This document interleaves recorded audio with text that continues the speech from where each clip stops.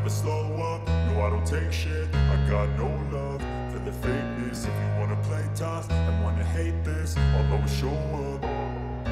I don't ever slow up, no I don't take shit. I got no love for the fakeness. DeLorean has released the first non-teaser images of their upcoming electric vehicle, along with a model name, Alpha 5. The car's official public release will come tonight, Monday, at 9 p.m. Pacific Time, and DeLorean plans to show it at the Pebble Beach Concours d'Elegance on August 18th. The original DeLorean came out in 1981, and about 9,000 cars were made. The car is most famous as the time machine used in the 1985 movie Back to the Future.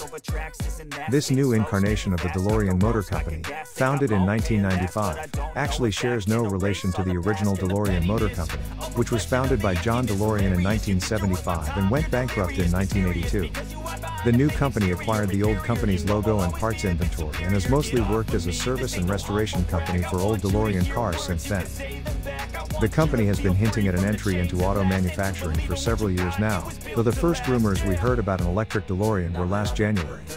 Its CEO, Juice DeVries, is an EV industry veteran who ran the Roadster service program in the early days of Tesla, then moved on to Karma as sales VP and now DeLorean as CEO.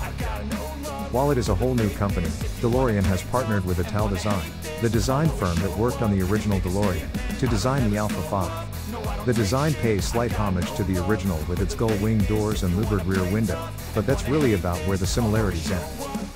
The original was a two-seater and the Alpha 5 is a 2+2, and both are low-slung, but there's really no other hint of the original's angular design. But perhaps this is for the better. The original certainly doesn't fit the modern design aesthetic nearly as much as it fit the aesthetic of its time. Plus, the Alpha 5's .23 CD drag coefficient is a significant improvement from the original. Despite its provenance as the futuristic star vehicle of the Back to the Future series of movies, the original DeLorean had a pretty standard V6 engine. In the movie, the fictional time machine was electrical. What better way to make use of 1.21 gigawatts of onboard nuclear power? Now, thankfully, the actual futuristic version of the DeLorean, coming out some 8+ years after the day they traveled to in the movie, is finally driven by electricity instead of gas. We don't know how much power it will have yet, though we're pretty sure it won't be 1.21 gigawatts. We do know estimated 0 to 60 times though, 2.99 seconds. And, in case you're looking to time travel, 0 to 88 will take you 4.35 seconds, according to the manufacturer's estimates. The power comes from a 100 kilowatt-hours battery good for more than 300 miles of range, and it will have a top speed of 155 miles per hour, not quite fast enough to send you back in time twice over. While we don't know the exact price yet, estimates run in the mid-high $100,000s range. We'll learn more about the car at tonight's launch livestream, and we look forward to seeing it in person come August.